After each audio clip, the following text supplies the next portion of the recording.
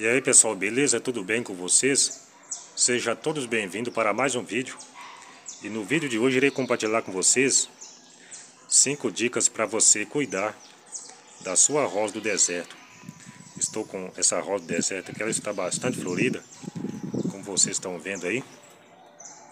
Irei compartilhar com vocês essas 5 dicas.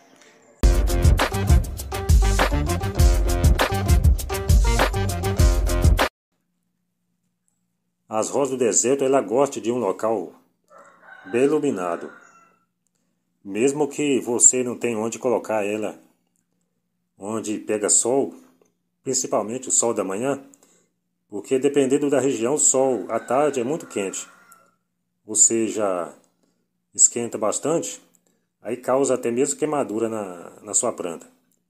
Mas se você colocar ela num local iluminado, bem iluminado, já é o suficiente para ela florir em abundância. E a segunda dica é sobre a rega. As rosas do deserto, ela não gosta de um solo encharcado. Mas você deve fazer a rega, esperar o substrato secar um pouco. Você não precisa deixar ela ficar totalmente seca, não. Na hora que o substrato estiver quase totalmente seco, você já pode fazer a rega. E lembrando que você deve regar, mas evitar o encharcamento. Fazer a rega de acordo que o suficiente para manter a sua rosa do deserto. E a terceira dica é sobre a fertilização.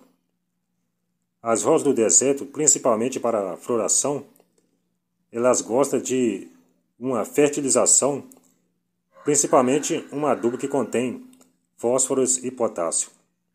Quando você vai comprar o adubo na loja, na casa de agropecuária, você pode olhar as fórmulas NPK, onde você vai ver ali o elemento que tem mais concentração de fósforos e potássio. E a quarta dica é sobre a poda.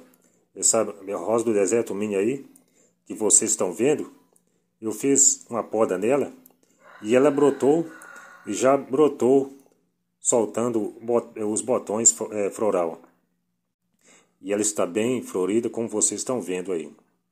A poda ajuda muito para ela formar mais galhos e soltar os botões floral. E a quinta dica que você deve ter cuidado é sobre cochonilhas e pulgões. Você pode fazer um tratamento caseiro com detergente neutro.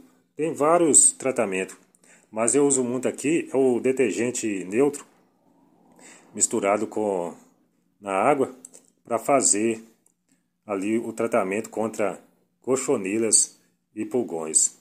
E você pode usar até mesmo uma escovinha de dente para limpar as folhas ali se tiver algumas cochonilhas ou pulgões nas folhas e deixar as folhas livres dessas pragas. Beleza, pessoal? Esse foi o vídeo de hoje e até o próximo vídeo.